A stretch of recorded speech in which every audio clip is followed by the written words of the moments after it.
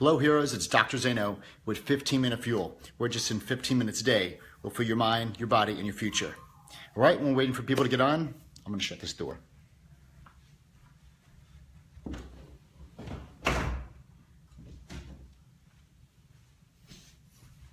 All right, so hopefully you guys enjoyed episode 49 of We Are Heroes. And just to let you guys know, this will be the last week of We Are Heroes. It is the season finale. Will be coming up Wednesday, probably Friday. Wednesday will be the last full show. Friday will be kind of maybe a recap of a couple things. And the way I want you guys to look at it is, this season did exactly what it needed to do.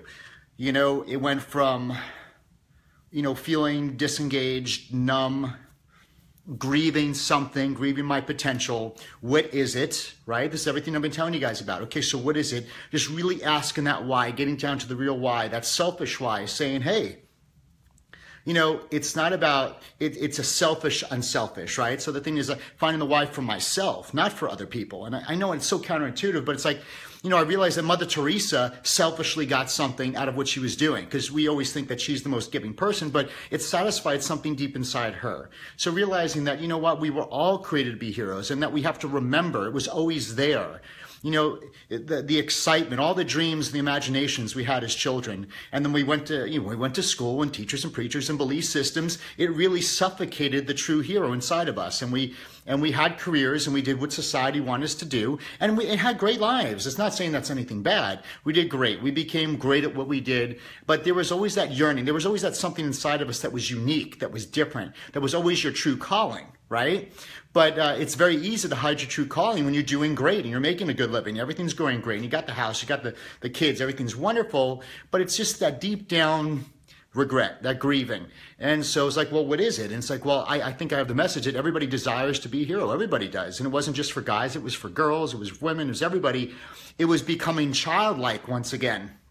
Thinking like a kid, becoming imaginative, becoming creative, questioning limits, asking why. My son, every time I ask him to do something, he asks me why. That's because he questions limitations, being peaceful and present time consciousness, being relentless. Those guys are closers, my kids. Amazing. And we are too. That's all we have. My kids are secure because children are secure. They are confident, because insecurity is basically what? It's learned, it's educated. So all these things. So it's like, you realize you're wearing a secret identity. You're not your true, authentic self. So we have to start peeling those layers off. And so we went through the process. What was the process? It's like, what was the message? What is the message for you? Put it out there. Mine was to get the message out that you are the hero, to remember.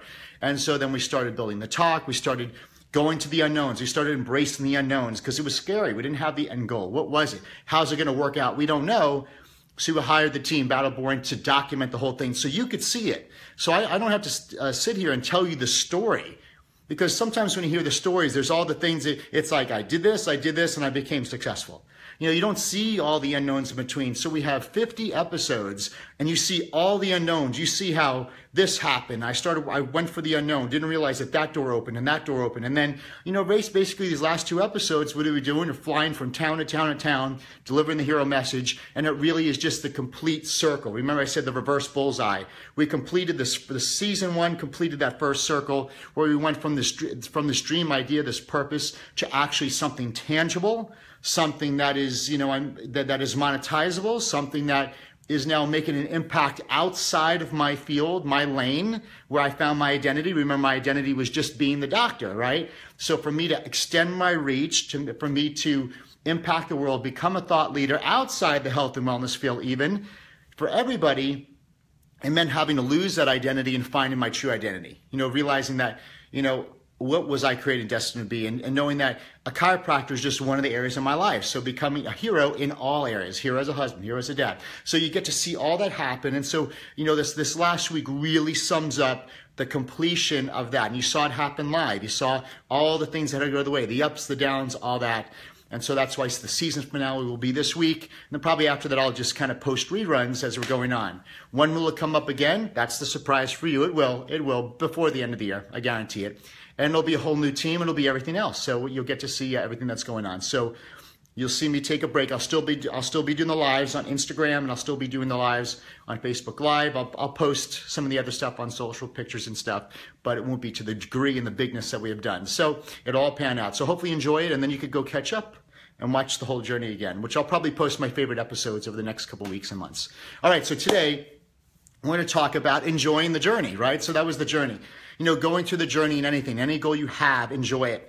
I found out very early on, when I held my trophy of Mr. America, when I hold the trophy of Mr. Universe, when I won that, when I hit over 2,000 patient visits a week as a chiropractor, which is a Roger Bannister number. It's never been, one of the 5 people in history have done it. All the wins that I ever had in my life, what I noticed is the win, when you got the trophy, it felt good for 5 or 6 seconds. But what I realized is, like, I really should enjoy the entire process, because the trophy or the win or the goal, when you hit the goal is just a side effect of all the consistency, the discipline, the unknowns that happen along the whole entire process. So what was really important? The goal or the journey and the person you became to achieve the goal. So a lot of times we get so focused on that goal, we don't take a time to look around and actually enjoy the process. So we get so caught up, focused on that goal, we miss the mission around us. I had a mentor of mine, he was so focused on his practice. He says, I was at the beach one day and all I was focusing on was my practice. And here there's a beautiful water, there's a beach. So along the journey, we tend to forget our surroundings and enjoy it. So you can enjoy it. That's why I want you guys to see every single day as a win. You woke up early and did your personal stuff, win, right? You got your mind right, win. You read that book, win. You did one step closer to your goal today, that's a win. So because winning it's a habit. So if winning's a habit, it's not a one-act thing. When I won a trophy, that wasn't just one win. That trophy meant that I had a habit of winning. That means I was winning daily. I'm just going to use bodybuilding because it's easy, right? I woke up and did cardio every day. Win, win, win, win, win. I ate right 6 times a day. Win, win, win, win, win. I didn't cheat on my food all the time. Maybe probably 3 times the whole diet. Win, win, bump, bump, bump. Right. So, but consistency over time of winning, all those wins led up to the side effect of this one thing I had at the end. So if you could see winning every day, it's very enjoyable, because when you feel good, when you win, you like the feeling, right? You love it. You get addicted to it. So winning is also an addiction. I believe it should be a habit and an addiction. So when winning's a habit and an addiction, you get addicted by what? Doing it daily, right? So we want to make sure that everything in your life, if you're hitting your routine, if you're becoming a better person, if you're having those little wins along the way, I want you to see and be proud of those wins, because that gives you momentum for the next day and the next day and the next day, versus delaying or suffering, or the old, if you're Catholic, you understand, the whole purgatory mode where you're going to suffer and you're going to martyr yourself until the goal. I was there just even, when I built my practice, I was part of it.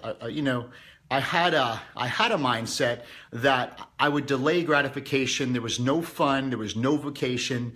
There was no, almost like if I could make my life more miserable, the better. You ever know people like that? Like, if I made a greens juice, I wouldn't put a half apple in it because I wanted to drink the greens juice that tasted like shit. You know what I mean? It's like, but I got so caught up in being so uncomfortable, because I thought being uncomfortable and in pain or delaying gratification or deflecting thanks and deflecting appreciation, I thought that it was just creating more busyness and suffering, and you think the suffering equals results, and that's not the case. You could actually enjoy life as you move along. In fact, if you're enjoying life as you go, winning becomes an addicted habit after that, versus you work so hard and then you get, because the thing is, you put yourself in suffering mode on purpose. Then when if you do achieve that goal, if you make it, you know what? You can't even smile. You take it, you put it aside, and then automatically think, what's next? So I want you guys to enjoy the journey, knowing that your end goal, whatever that goal was, to lose 20 pounds, to make a certain amount of money, to land a certain job, to start your own business, all that is a side effect of you being consistent every day, having little wins along the day, little things, 1% each and every single day, becoming better, developing your skills, having the right mindset, protecting your heart, right? Getting rid of relationships that shouldn't be in your life, Attracting new, friending up, heroing up, so to speak, embracing the hero mindset. That's from maximizing your superpowers, right? So the gifts and the talents and the qualities, you focus on those and you just stay in your lane, you develop those, and then find your vehicle of influence. So then what is my vehicle of influence? Is it speaking? Is it writing? Is it radio? Is it TV? Whatever that is, you start moving forward, knowing that you don't have to know the end result. A lot of times, a lot of people wait till they know the plan, but a lot of times if you wait to know the plan, it allows you to procrastinate. Right? And if you procrastinate, nothing gets done. So I'd rather you move. So as you saw on the We Are Heroes show, we moved, we went forward. We invested money and time and everything in ourselves, and we moved forward together. And you know what? As we moved, we course corrected.